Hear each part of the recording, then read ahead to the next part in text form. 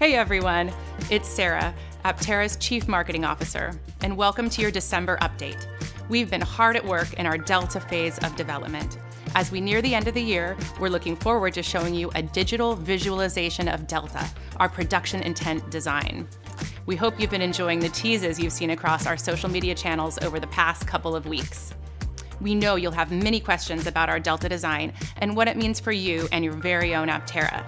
So we'll be hosting a virtual webinar with our founders in January to go over the design and give you the opportunity to get your questions answered.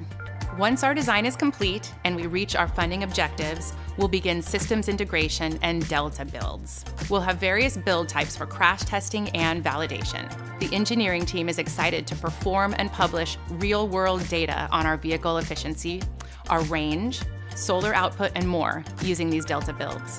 Once the crash testing and validation phase is complete, we'll be able to show you our launch edition vehicles. 2023 will be a year of continued progress, and we can't wait to take you with us through it all. As part of our Delta phase of development, our team has been in close collaboration with CPC Group to finalize the body structures of Aptera. Let's see what they've been up to. Hey everybody, Jason Hiller, Aptera's Chief of Design, and I'm here in Modena, Italy. I'd like to introduce you to Thomas Vecchi. Benvenuti a tutti, siete nello stabilimento di Aptera CPC dove sta nascendo quello che è il progetto più futuristico dell'azienda. So welcome, you're in the facility of CPC Aptera where we will be assembling for us what is the most innovative project of the last 10 years.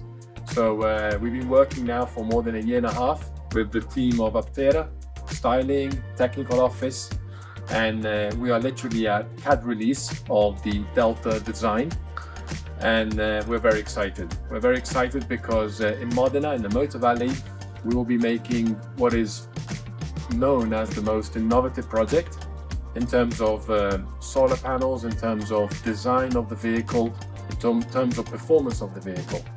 So you can see the vehicle in the back here, and this will be the facility where the vehicle will be assembled.